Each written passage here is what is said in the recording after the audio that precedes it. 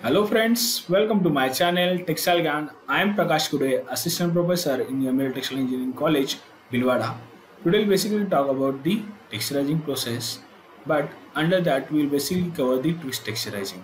In my last video we had talked about the what is the basic concept of your texturizing, what is the need of texturizing, and what are the different methods. Now, as you know that the texturizing your formation of your crimp, loops, coils or crinkles in the filaments. So that will ultimately change the physical form of your fibers. Some of the example of this has been given shown in this figure. Here we can see that there are crimp fiber, curve fibers, high bulk, high stretch fibers, or there are different types of the fibers which has been formed that will ultimately affect your behavior and the hand of fabrics if the yarns has been used for the manufacturing of the fabrics. So hand or handle, that is, we know that is the general terms or characteristics which has been prescribed by the sense of touch when the fabric is held in hand, such as drapability, softness, coolness or warmth or stiffness or roughness and resilience. That are the properties when we handle that fabric or we can touch that fabric. So from that, ultimately the sense of touch of the fabric that will affect by the surface structure of your fabric. So ultimately by this texturizing process we are ultimately changing this yarn surface that can be in the form of loops, coils or crinkles. So for the continuous filament yarn which has been used for the apparels, a number of texturizing processes can be employed either in textile industry or by the fiber producers. In latter cases, the yarns are referred to as a producer textured yarns.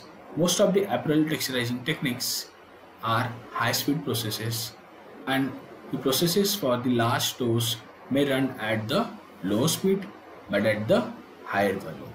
So, the texturized yarns can be broadly classified into three categories, which are: first one is your stretch yarn. So, what is the meaning of the stretch yarn?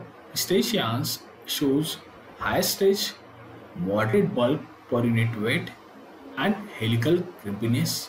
The elastic extensivity can be as high as 400%, and these yarns are mostly used for the stretch to fit type of the yarns. So, in case of the stretch yarns, which have the high stretch but it has the moderate bulkiness, and the extensibility can be as high as your 400%.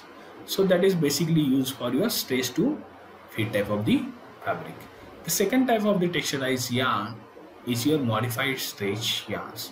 So these yarns exhibit the moderate degree of stretch but it has a higher bulk per unit weight, and it could be your helical or planar crimpiness, and this yarn can be used for the shirting and suitings. So here the stretch is moderate but the bulkiness is higher per unit weight.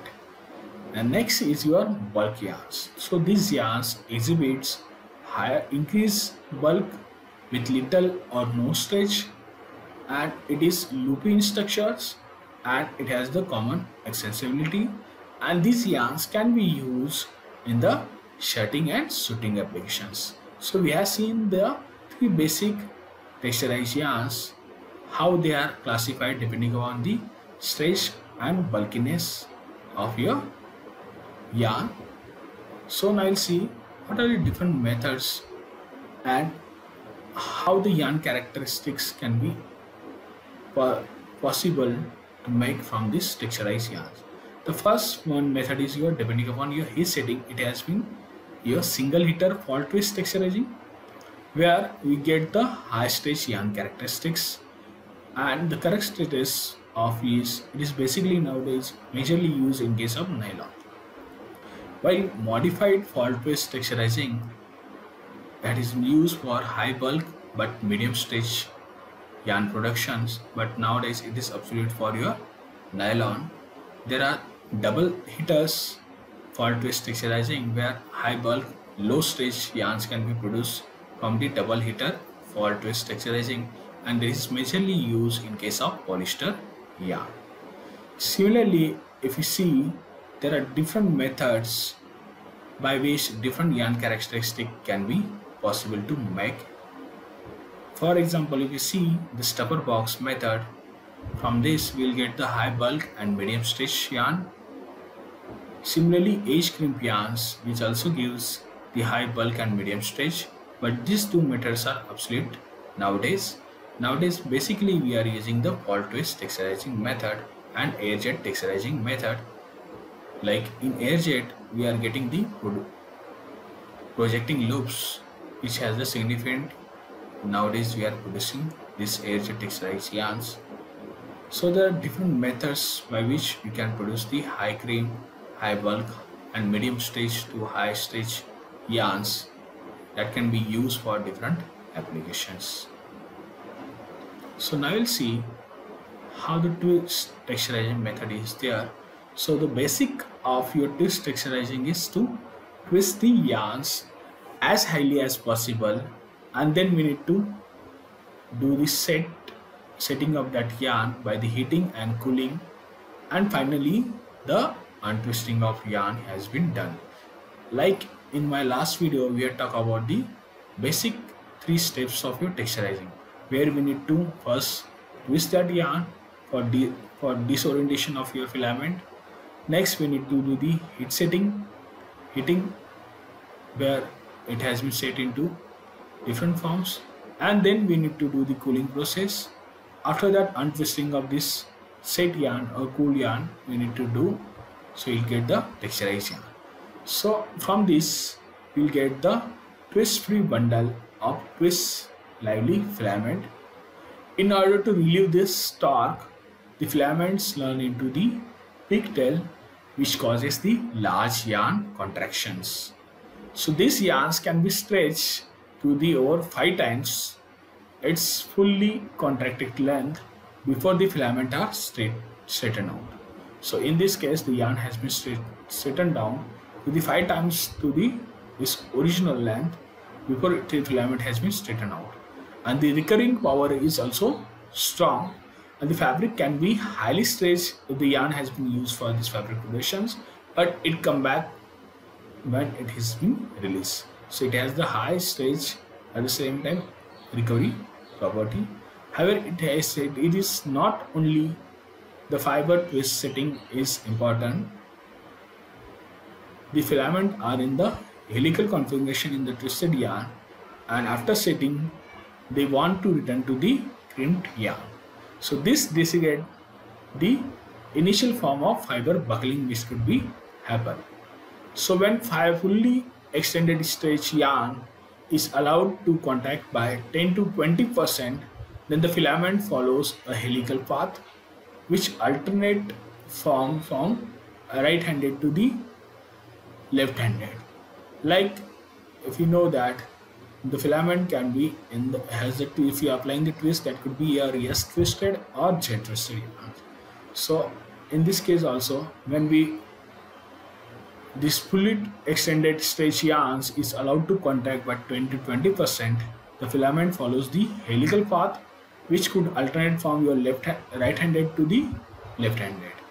When the yarn is set in the form, it has the high bulk and low stretch properties.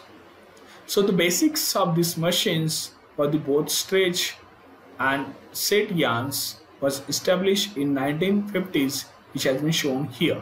Here you can see that the first one is your fall twist crimping, and second one is your fall twist crimping with modified stretch systems.